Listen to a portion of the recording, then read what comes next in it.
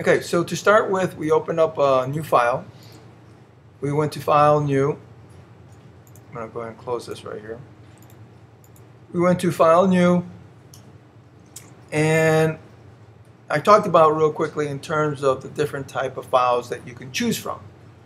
So you'll notice that on the preset, there's a letter type of file that you can choose in terms of if in your profile, again, there's all other presets. If you choose print, it automatically goes to letter, and then it chooses a width and size for you. And I also showed you how to change it from points to inches when you first start off. And then you can also change the size if you wanted to. I didn't show you guys this, but obviously you can type in the size here if you want it, let's say 11 by 11, right? And then we also talked about the color mode, which is very important if you're going to choose for printing purposes or if you're going to choose for the web. So if you'll notice on the profile, we talked about how in print it's going to be normally, the color mode is going to be CMYK, cyan, magenta, yellow, black. If we choose web, then notice the size changes, but again, we don't have to go with the size that's already set on there. We can change it ourselves. And you'll notice the color mode has changed from RGB. So from CMYK to RGB, which means red, green, blue. So the color spectrum are different between if you're going to put it up on the web or if you're going to print it. Okay. So I'll go back to the print. That's what we had chosen. I'm going to change this from points to inches. I'll leave it at the default 8.5 by 11 CMYK, and we talked about leaving it at 300 ppi, pixels per inch. As I said, start off high. You can always go down. You can always make it smaller. Okay, so we went to the one tool we started off with the rectangle tool, and I'm going to go ahead and pull this off. And basically, oh yeah, I showed you guys also in terms of viewing the rulers. So you can view the rulers to help you out.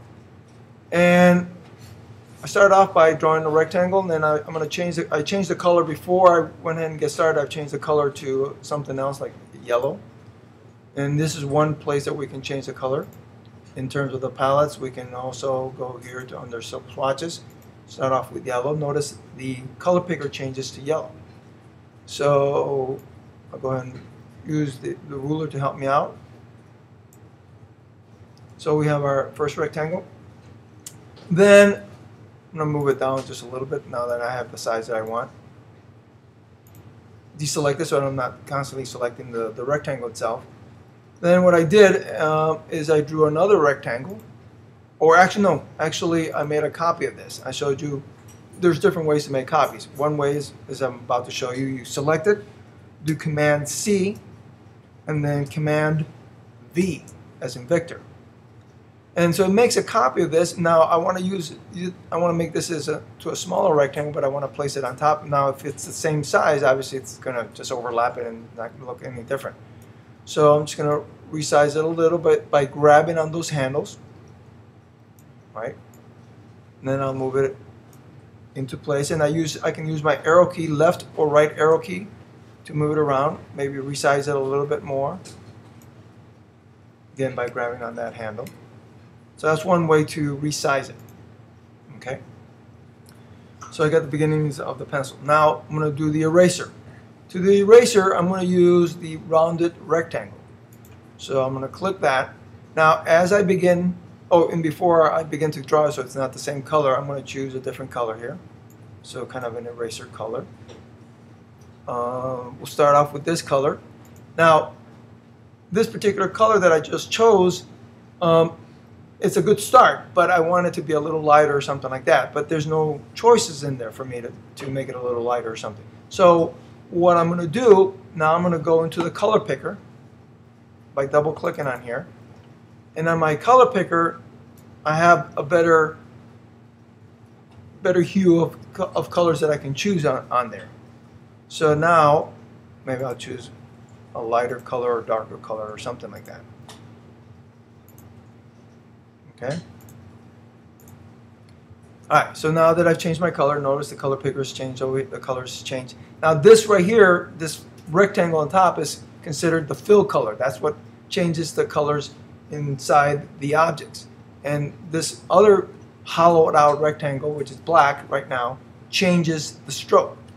So I'm going to go ahead and start drawing my eraser. And as I draw it, I can change the roundness of the rectangle by going up or down using my up or down arrow key. And then I'll place it on there. Now you'll notice that it's on the top and on top of the pencil. So what I want to do is move it towards the back, all the way behind all the other two rectangles. To do that, you're going to go to Object, Arrange, Send to Back. Okay, now that rounded rectangle is towards the back. All right. So now, and by the way, if I wanted to get rid of the stroke on here, I can select the rectangle, or this rounded rectangle, and down over here in my color picker area, I'm going to select the stroke. And in this case, just to show you, I can change to a different color. Notice now it's green. Let me zoom in on here. To zoom in, I'm going to use my spacebar command key, which changes it to my zoom tool, and I'm going to click and drag. And notice right here, I'm changing it to, say, red. Let's change it to blue.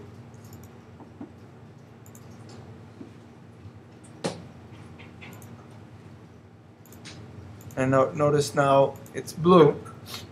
Also, just want to show you in terms of the size of I didn't show you this, but I can change the stroke on there, the stroke size, by selecting it and going up to the option bar and then typing in a number if I want to up here, or just selecting a number there. So for instance, 7 or whatever, right? Now, as I said, I don't want a stroke on here, so I'm going to make sure that my stroke fill is selected, and then I'm going to click the slash through it. That means that it won't have a color at all. And I could do, by the way, I could do the same thing with my fill. So if I didn't want for instance, let's say that I didn't want this particular rectangle to have a fill, I can select the fill. And, well, let me do this one right here. And notice there's no fill on there. It's just a stroke, right? Okay. All right, so now I'm going to zoom back out. I can zoom back out by hitting Command minus, or I can do Command 0, so it zooms out so it fits into the window. All right, so now I'm going to use my star tool to create the triangle. To do that, I'm going to click and drag, but then as I'm clicking and dragging to create the triangle, I'm going to use the up and down arrow key. Notice when I go up, I have more points in the star. When I go down, I decrease the number of points in the star, and eventually I get a triangle. So I'm going to go ahead and move that triangle there. I'm going to resize it. By the way, I'm holding down the left mouse key as I'm dragging, and then the space bar to move it up into place. Okay. I'm going to zoom in again just to see a little bit better, get it placed on there, maybe resize it using my selection tool. I could use my size tool, scale tool, to resize it. I'm going to take off the stroke on here also, so I'm going to select the stroke colors there and hit none, so there's no stroke to it. Select it one more time, move it up a little, change it to color brown. Oops. Gotta go back and select the fill. So I'm selecting the fill, changing to a light brown there. Now I'm gonna take this and make a copy of this, but I'm gonna scale it down. To do that, I use my scaling tool, which is this tool right here, the two rectangles, one small, one large with an arrow going through it. So I'm going to double click on that to bring up the dialog box.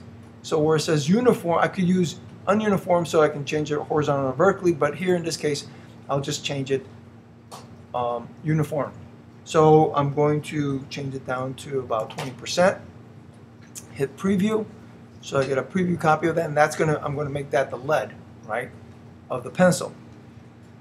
And instead of hitting OK, which would scale it down to that size, I'm going to click on copy, and it makes a copy of that. And you'll notice since it's the same color, it's going to kind of blend in if I deselect it. But I know it's there, so notice when I put my cursor over it, it highlights it, so I can select it, go to the fill, and change that to black. And then I'll move it down. I'm going to use the shift down key, which moves it by 10 pixels. Then when I get about where I want to go, then I'm just going to use the down arrow key to just move it into place. Okay?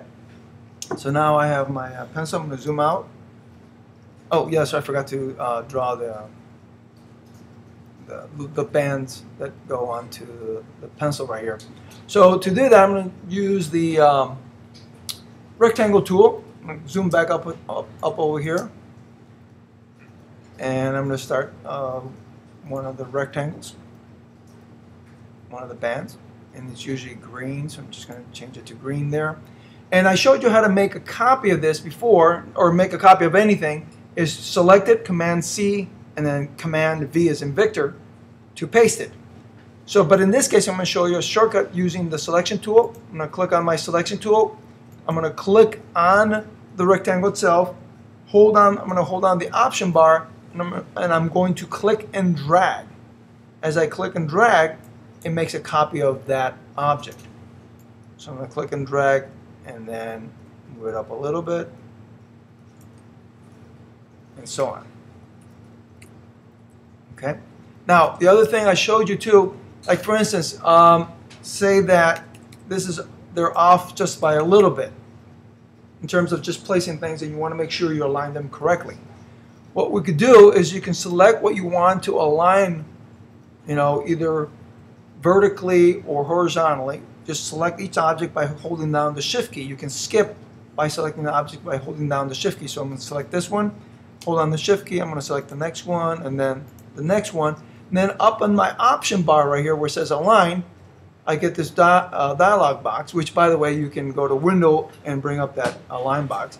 And I want to make sure they're all aligned center horizontally. So I'm going to click on this icon right here, and notice now they align centrally. And also I want to make sure they distribute correctly in terms of vertically, so I'm going to click on that. Notice just slightly moved it up. And there you go.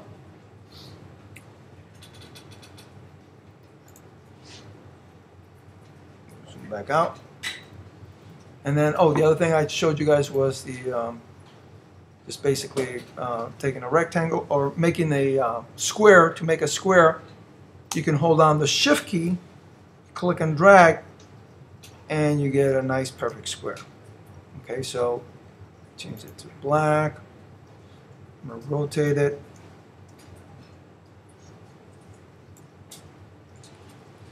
Move it over a little bit. Change it to my selection tool.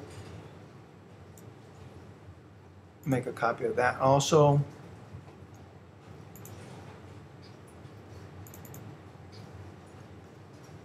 This time I'll change it to 50%. Copy, click OK.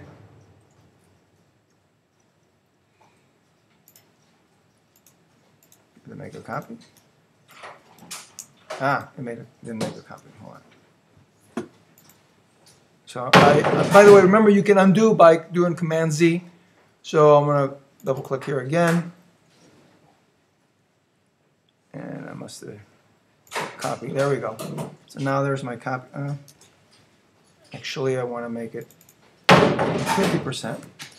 Mr. Savale, excuse the interruption. There was a 1 hour delay on the train. So. Okay, no problem. Sorry. No problem. I'm just making doing a review here anyway. So, okay. All right. So now, once I've selected it, I'm just going to make it white, and then I'm going to move both of these objects, and So again, I'm going to select this one, hold on the Shift key, I'm going to select the other one, and I'm going to go to Object, Arrange, Send to Back. Okay, so that's what we did. And I also showed you that since it's Illustrator, I can select everything and I can resize it by holding on the Shift key proportionally by going on the corner, and I can make this, if I wanted to a logo that would be part of a letterhead, for instance, or it could be a logo for a business card, or again, because we can resize it and not worry about getting pixelated and so on, because it's a vector shape object, we can make it as large as a poster, or as large as a letter type paper and so on. Okay, so just keep that in mind in terms of working with Illustrator, that it is a vector shape program, and we can we have the option of being able to resize things without worrying about getting pixelated and so on.